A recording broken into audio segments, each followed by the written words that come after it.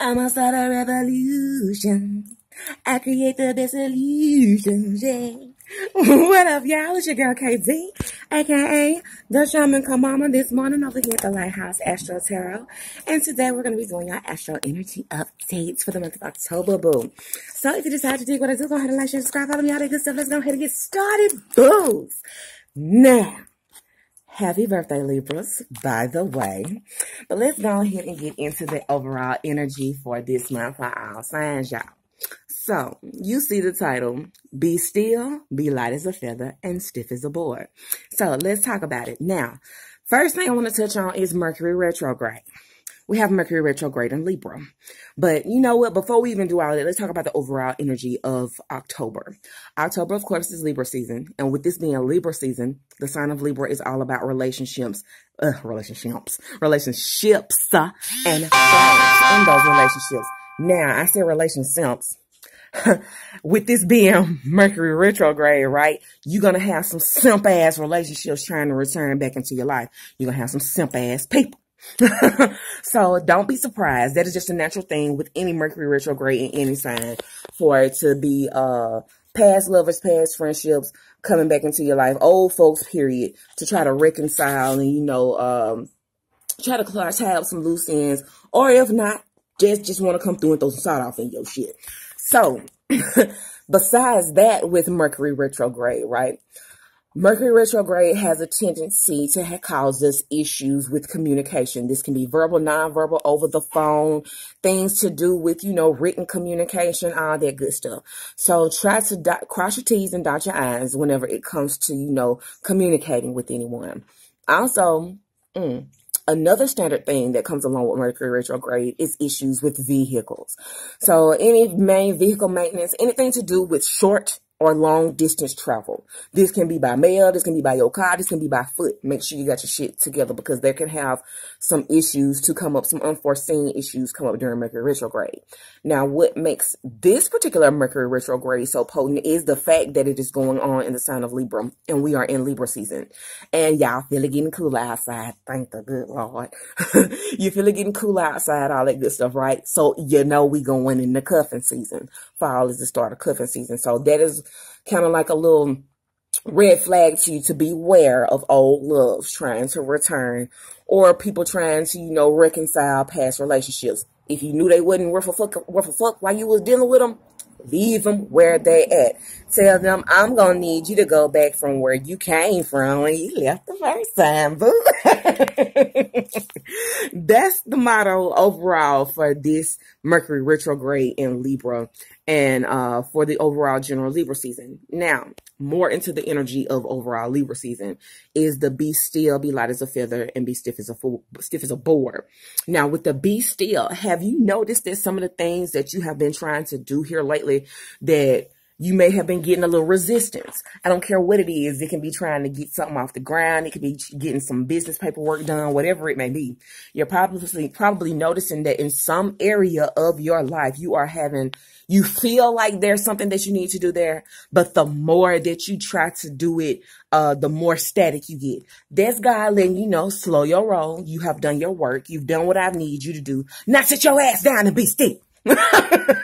Cause I got the rest. I got the rest. You have nothing to worry about. Right? Right. Okay. So keep that in mind. Anytime you feel any kind of traction, you know, you trying to go somewhere, you just can't get out the house.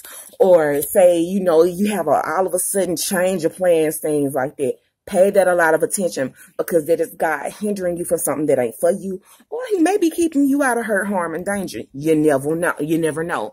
Or he may be sitting you down for you to wait for whatever he has for you to come to you.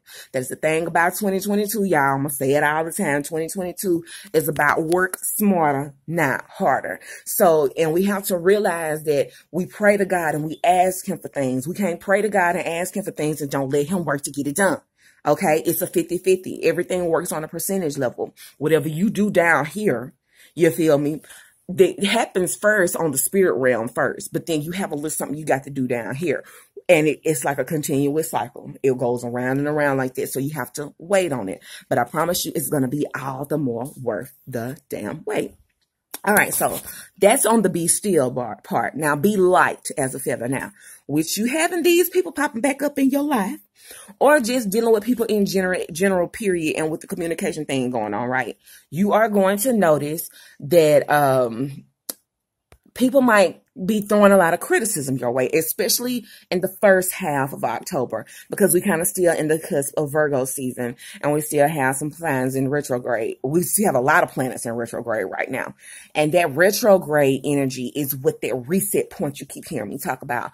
All of these, and we also have Saturn in retrograde as well. So Saturn in retrograde is pretty much here for you to review your past, right?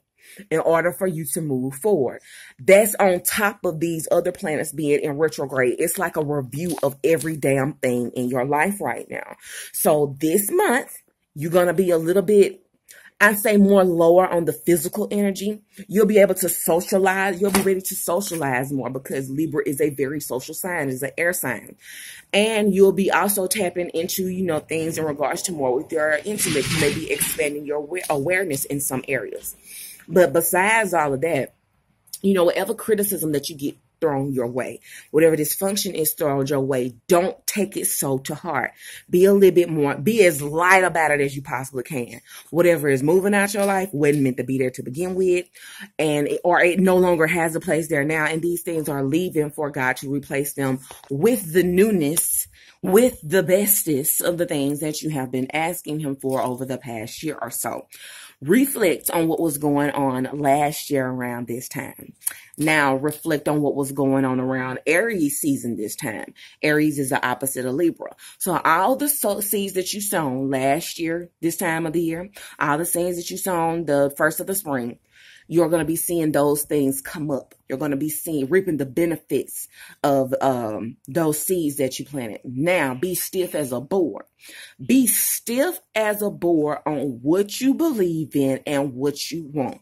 These same people who may be returning to your life are going to pose up some things to get you to switch up on what you decided that you wanted to do, on what you decided that was going to be the path that you're taking for yourself. So you need to be stiff as a board on what you believe in and what you're going for, because these little non-factors are going to come into your life for you to make permanent decisions for temporary ass people. And that's something that we cannot do. Until I see you next time, boo. Bye.